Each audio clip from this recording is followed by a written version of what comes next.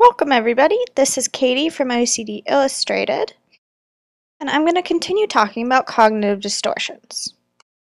Okay, if you've watched my other videos, you've seen this card before. It's just our definition. Definition of a cognitive distortion is an unhelpful, inaccurate thinking pattern, and they're really common in people with mental and emotional health issues, and they contribute to feeling pretty crummy. So there's a whole variety of cognitive distortions, but I'm just focusing on one today, and that one is all or nothing thinking.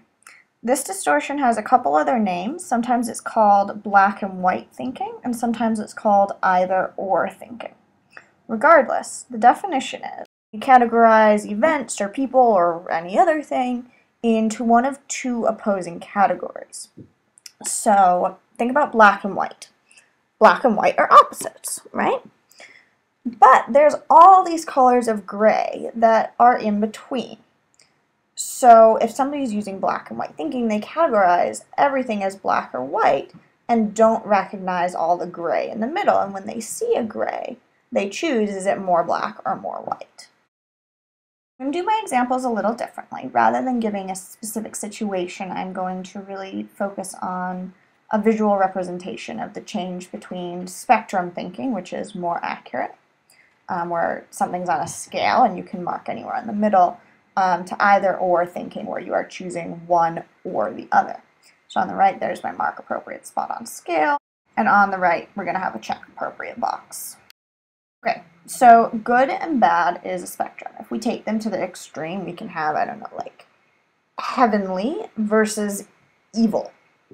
But now pretty much everything is in between. So if we view it like that, where there are two ends of a scale, we have the option to see that most things fall somewhere in the middle. However, somebody who uses all or nothing thinking sees it more like this. A set of check boxes. Things are good or they are bad, and there's nothing in the middle. And you just have to pick, is it good or is it bad? And they miss out on seeing that pretty much everything is a little bit good and a little bit bad in some different ratio. Do the same thing for like smart versus stupid. Most people, most things are more intelligent in some areas than in others and would fall somewhere in the middle of that spectrum. Someone who uses all or nothing thinking, on the other hand, all that space in the middle between smartest ever and stupidest ever, and be forced to decide, do they think it's smart or do they think it's stupid? And, you know, people with depression probably are more often labeling themselves stupid, and then they feel bad, and it's like, no, there's some things you're good at and there's some things you're not. That's how everybody is. And we can do the same thing for any other two opposites. So the last one I've written out is useful versus useless. Now, if you've been watching my videos, there's probably some things in them that you find really useful and some that you find not so useful, and overall my videos fall somewhere in the middle. But if somebody's using all or nothing thinking, they're going to categorize my videos as either useful or useless, and if they're useful, they maybe watch every single one, and if they're useless, they never watch them again, and miss out on some of the useful things that could have happened. Yes.